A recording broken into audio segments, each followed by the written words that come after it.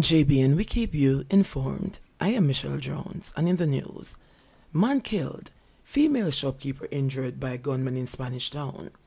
A man was shot and killed, while a woman was injured in a gun attack in a section of McVickers Lane in Spanish Town, St. Catherine on Monday afternoon. The deceased has been identified as 28-year-old Paul Henry of McVickers Lane. According to reports, about 1 p.m., Henry was in the area when he was pounced upon by armed men who shot him several times. He allegedly succumbed to his injuries at the scene. A woman, who reportedly owns a shop located on Vickers Lane, was later found suffering from a gunshot wound she allegedly sustained during the incident. She was assisted to hospital where she is being treated. The Spanish Town police are probing the attack. Capleton escapes serious injuries in St. Thomas accident. Dancehall artist Capleton suffered minor injuries in a motor vehicle accident in St. Thomas this morning. The DJ's vehicle reportedly overturned while traveling in Londonderry about 5 a.m.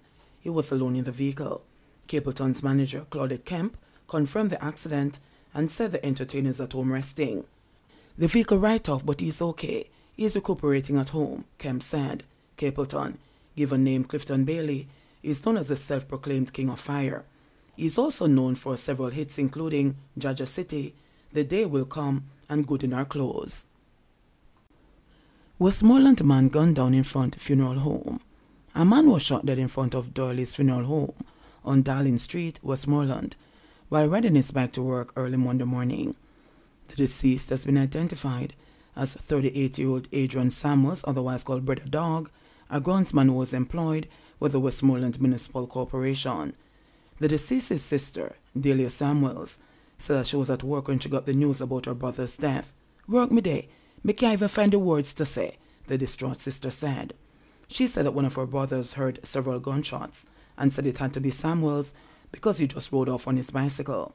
He hear the bullets, and by the time he run come out, he seen on the ground, on the bicycle with pure blood, she revealed.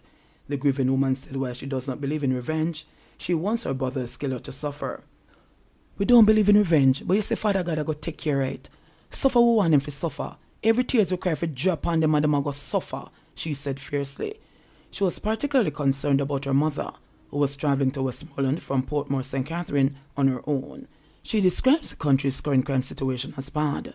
"Innocent people are dead. You don't know where to put your foot. My heart wouldn't feel safe for argument in how somebody stab him," she reasoned, as she held his bicycle and gently pushed it home.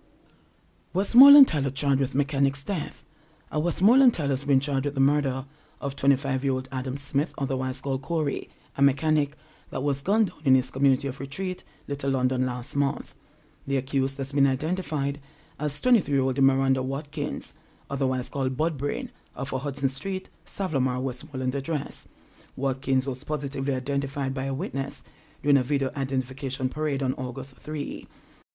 According to the police report, on Friday, July 15 at 8:45 a.m., 25-year-old Smith was at his workshop on a motorcycle, driven by Watkins along with a pillion, drove up posing as customers. Watkins reportedly pretended as though the motorcycle had a defect to grab Smith's attention. Reports are that as Smith walked towards the men, the pillion brandished a gun and opened gunfire at him. He ran off, but the gunman gave chase. Smith collapsed after receiving several gunshot wounds to his face and upper body. He was subsequently transported to the Savlamar Public General Hospital, where he was pronounced dead. Watkins was later apprehended during a police operation. Deaths of Freehill 3 still a mystery. The police are yet to determine if the deaths of 3 people in Freehill, St. Anne, on July 18, should be classified as a triple murder or double murder and suicide. The bodies of Andrea Rattray, 46, her 13-year-old son Michael Bonito, and her common-law husband, 50-year-old Lawrence Badal, were discovered at their home that Monday morning with chop wounds and their throat slashed. Rattray's other teenage son, who was asleep in another room of the building, made the discovery. The killings in the usually quiet community sent shockwaves across the parish and beyond. The police had launched an investigation to determine if the deaths stemmed from a dispute between the 2 adults, resulting in the man killing the others, then himself, or if a 4th person was responsible for killing all 3. 3 weeks later, there is still no answer to that question. We are still waiting on the findings, Senior Superintendent Dwight Powell, head of the St. Anne Police, said.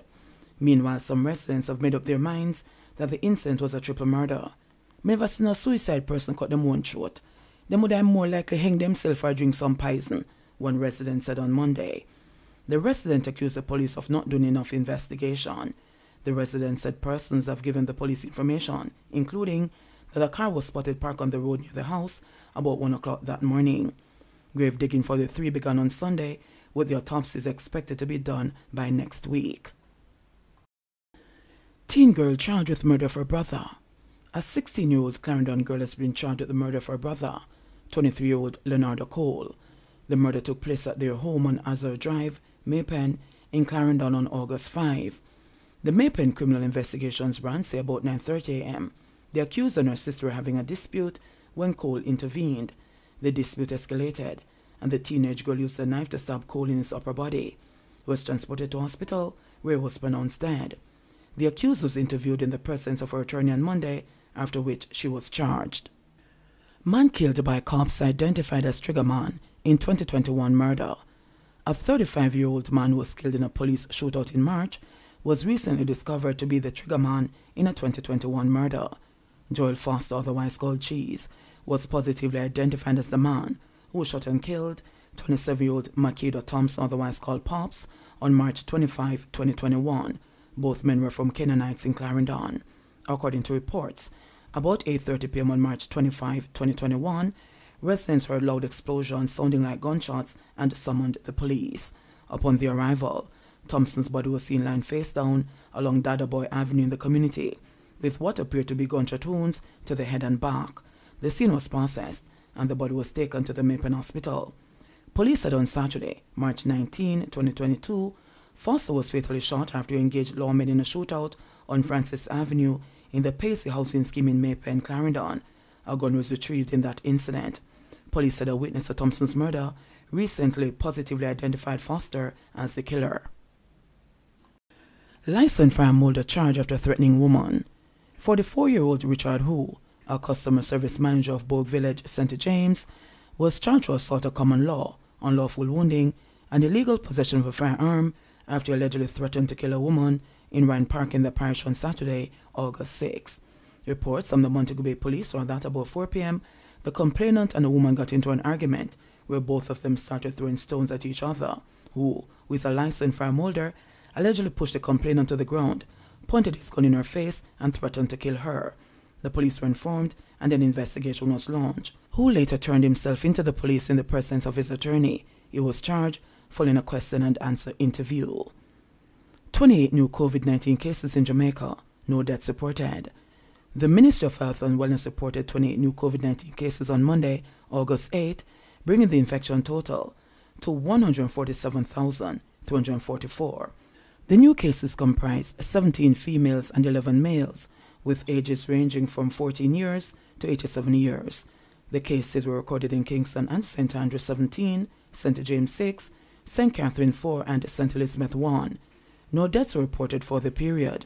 There were 95 recoveries in the last 24 hours, bringing the total to 94,623. Currently, 121 people are hospitalized, 28 of whom are moderately ill, 5 severely ill, and 7 critically ill. Jamaica's positivity rate for the latest round of testing is 14%.